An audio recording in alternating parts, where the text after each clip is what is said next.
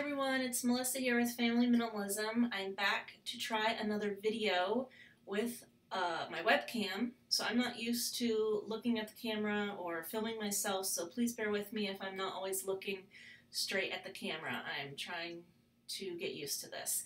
So a lot of people have asked me over the months to do a video about paper and filing and do I keep paper, ideas of what to do with things that you need to file. Okay, so this is my filing cabinet now.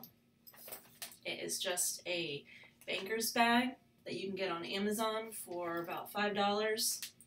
And everything that I need to file, everything that I need to keep paper-wise fits in this little bag.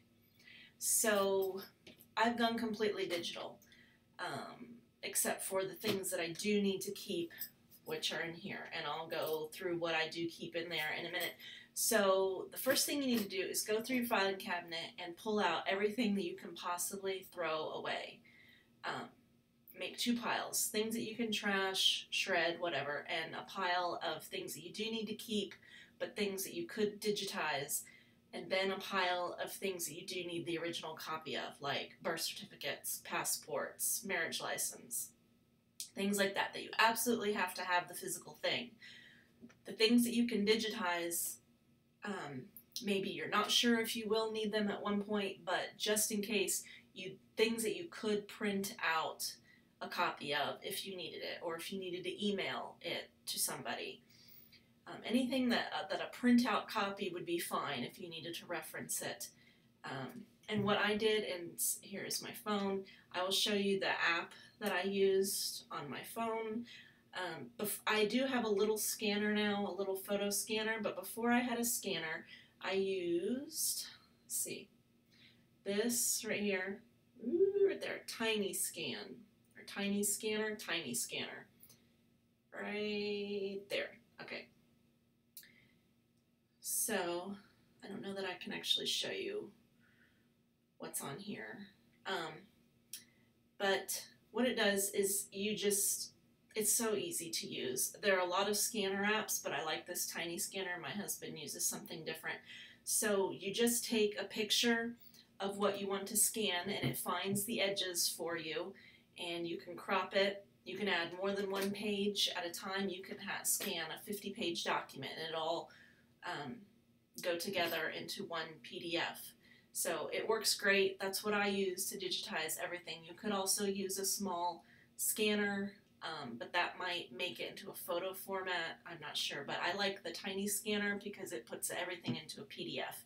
And then as soon as you scan it, you can back it up to Dropbox or Google Drive or several other options of places that you can send those files to. You name them, back them up to somewhere else. It also keeps a copy of it on the app on your phone, and it'll back up to iCloud, or if you're on Android devices. I'm not familiar with Android, but on iOS it backs all that up to iCloud as well, and then just back it up to another service like Dropbox or Google Drive.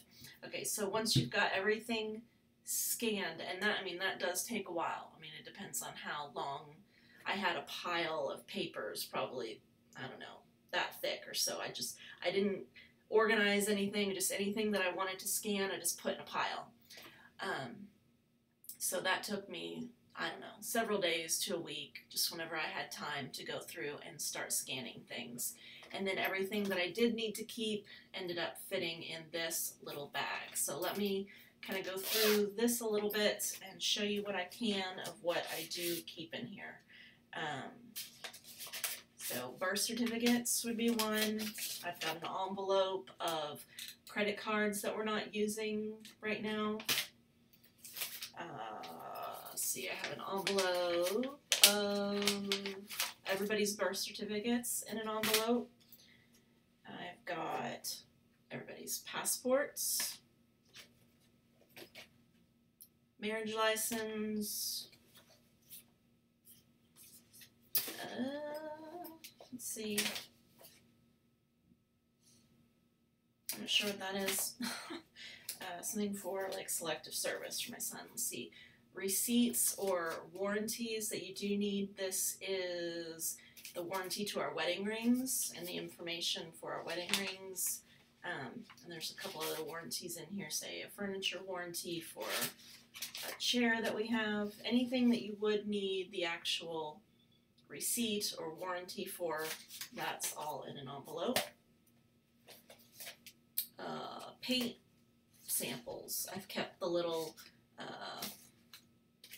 paint chip things for, and I wrote on them what colors are on our house. So I have those.